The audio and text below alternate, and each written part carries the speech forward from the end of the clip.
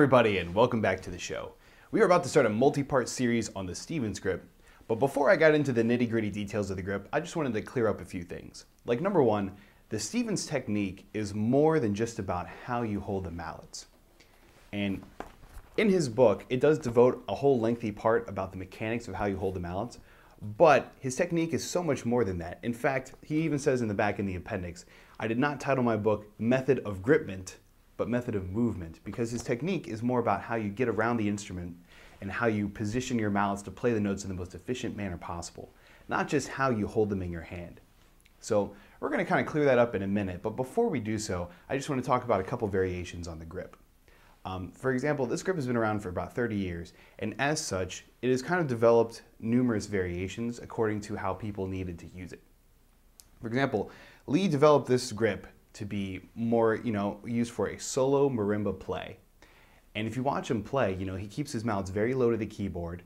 He uses very light mallets, and everything is very calm, controlled, positioned well, and that's exactly the technique that he uses. But a lot of people use this grip in, say, like drum corps and things like that, where they have to get a lot of volume out of the instrument. So they've developed this kind of stronger way of playing the instrument that isn't quite as finessed, but it gets the sound that they want. Okay, and we're going to talk about that when that comes up. Now, for the most part, my own technique follows what is outlined in Lee's book, Method of Movement, but there are numerous kind of small little variations you'll see from person to person because their anatomy is different or because their play style is just a little bit different. So let's talk about a couple of those. Okay, now in the Stevens book, he recommends holding the mallets with the thumb up position like so.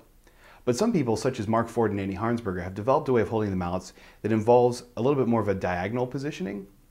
So instead of the wrist being straight vertical like this, they've tilted it to the side just a little bit like that. And a lot of that is because they both play with the marimba very low in comparison to other people. And the lower you play the marimba, the more your arm angle is going to prevent upward wrist motion. So they've tilted it to the side to be able to still get a nice good turn. Now another thing you'll see sometimes, especially if you watch Mark Ford play, is that in the Stevens book it recommends not having very much shaft down there.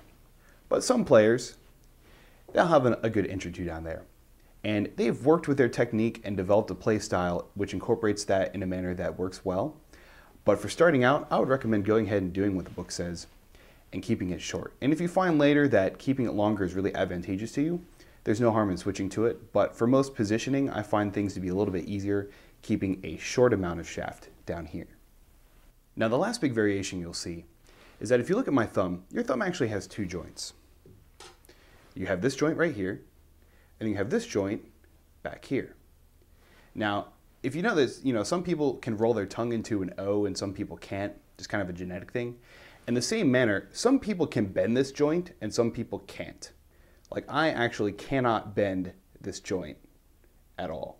I can bend this one just fine, but this one I cannot bend it. Some people can make a 90-degree angle with their thumb right here, which is really cool. I just can't do it. It literally won't bend any farther than that.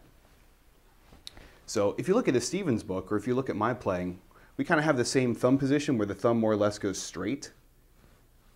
It doesn't really bend very much. But people who are really flexible in this joint will have, I can't even really do it, yeah, something like that.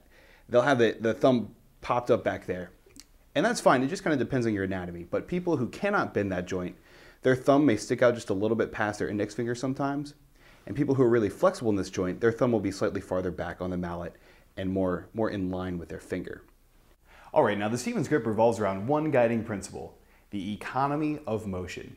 If you can eliminate unnecessary motion, then the theory is that if you do so, it will make your playing more relaxed and more efficient.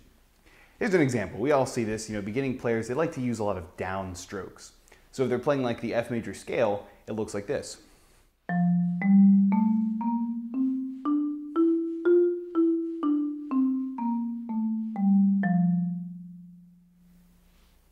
All right, now the big problem with that is each note is taking three motions.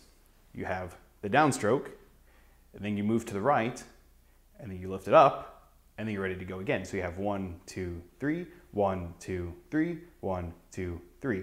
And that starts to add up after a while. Now, the theory behind the Stevens technique is that you should use piston strokes whenever possible. So that only limits it down to 2. You go 1, 2, and you move on top of the next note ready to go. 1, 2, 1, 2. And this not only looks more fluid, but it also allows you to play this really fast because you can't use all those tiny movements and motions if you're going really, really fast. You have to do 2 motions instead of 3. And then it looks something like this.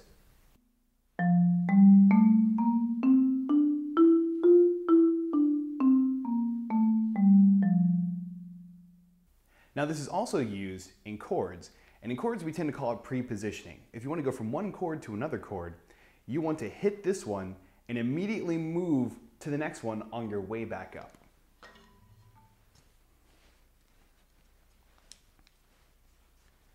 So what a beginning player might do is something like this.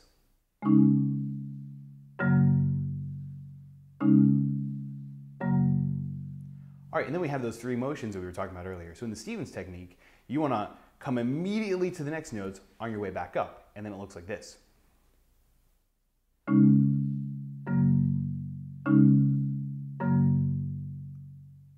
And that allows you to play these things at increasingly faster tempos with very little tension. And a lot of players, even intermediate marimba players, they will do this and they will not realize that they're doing it. They will not realize that they're keeping the mouths low or that they're using lots of unnecessary motions. And there's no technique that shows that more than the triple lateral stroke. You see this all the time. This is what a common triple lateral stroke looks like.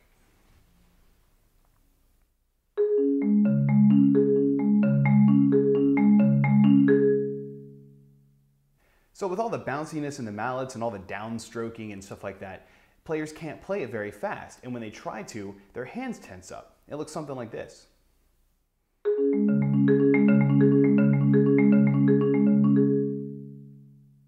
Now, if they were to utilize the Stevens grip, the Stevens technique, they would keep the mallets up when they weren't being used, thus minimizing the bouncing and all the wasted motion.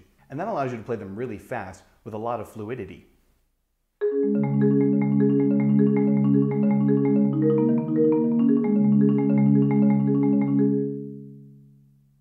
All right, everybody, thanks for watching. I know we didn't do a whole lot of playing or exercise learning this time around, but I just really had to get off my chest that this Stevens grip is more than just how you hold the mallets, but it has to do with the whole technique of how you move around the instrument. And in doing so, we're going to be able to play a lot faster and a lot more relaxed than if we keep doing all these downstrokes and all of the wasted motion. And we're going to get into a lot of that in the next videos. In fact, I have a whole series planned on the Stevens grip in which we're going to dissect every kind of stroke, and we're going to go into like every little thing that your hand needs to do to make things as efficient as possible. And we're going to start that with a single stroke next week. So thanks for watching. I'll see you next time.